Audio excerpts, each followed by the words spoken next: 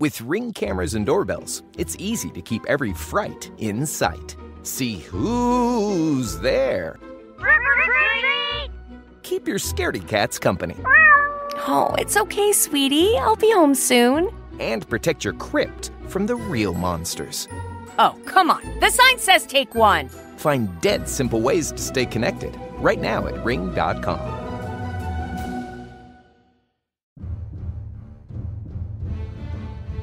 Welcome to Thriller Thursdays, your weekly home for action, mystery, and crime drama on the Mutual Audio Network.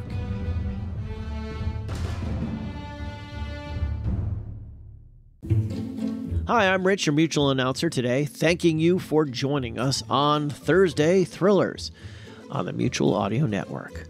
Each Thursday, we bring you mystery, adventure, detective, suspense, and thrills. And today is no exception. First up is Chronicles 243, Abandoned Ship. The Mercury is tracking down its stolen shuttle. They find it abandoned and drifting in space. The team devises a plan to capture it and find something unsettling. In San Antonio, Sam meets with Bishop to discuss some of the details of Bishop's mission and how Sam is going to be used. In Houston, Tracy's team studies possible targets while Korsky is en route. Scarlett, in the meantime, has made a startling discovery about the possible Pentagon mole.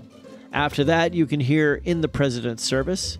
Number 9, Park Operations. Helen flies to Arkansas to discover Allison's whereabouts and enlists the help of local law enforcement and an FBI agent in her search. Meanwhile, Frederick Bauer reveals more details about the visitors to the secret lab in Illinois. And finally, LibriVox, The Count of Monte Cristo, Part 77, Haidee. Le Comte de Monte Cristo is an adventure novel that deals with themes of hope, justice, vengeance, mercy, and forgiveness. Alexandre Dumas' celebrated classic continues with Part 77, Haidee. So this week, it's all about unsettling things in drifting shuttles, secret labs, and dark revelations of a father. I'm Rich Froelich of the Texas Radio Theater saying thanks a lot for click and play on today's Mutual Audio Network selection.